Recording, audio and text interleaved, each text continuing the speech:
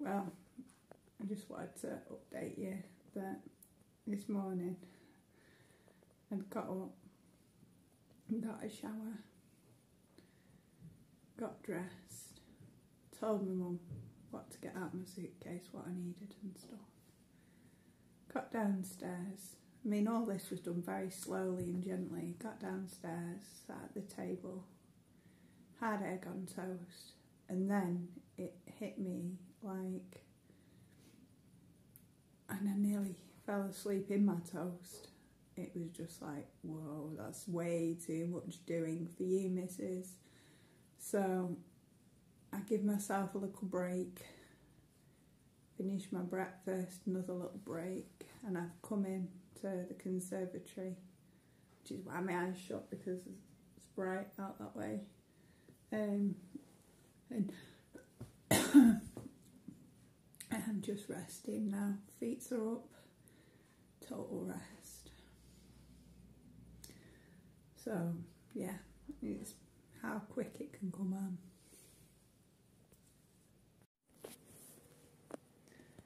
Good morning. Well, today I feel really good. Had a good night's sleep. I've had a shower, had some porridge, and an apple and a banana.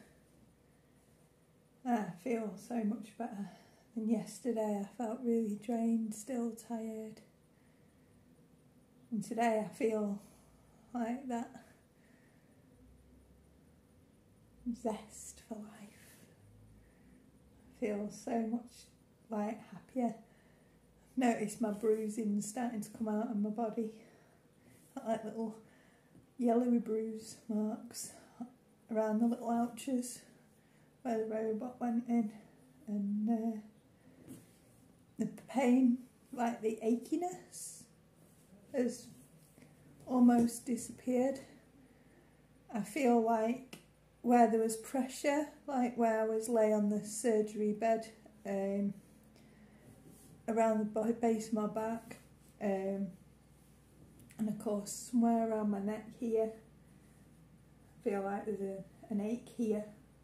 I don't know why, there is. I'm feeling like I've got my energy back now. How long that'll last, I have no idea, because yesterday was the day where, after I fell asleep,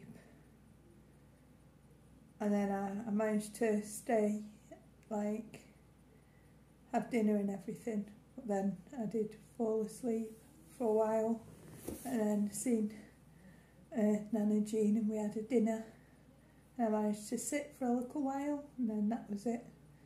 I was in bed for 8 o'clock, did my injections in my tummy, my injection in my tummy, and went off to sleep.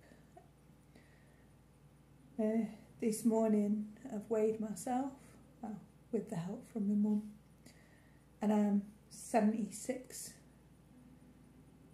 kilograms,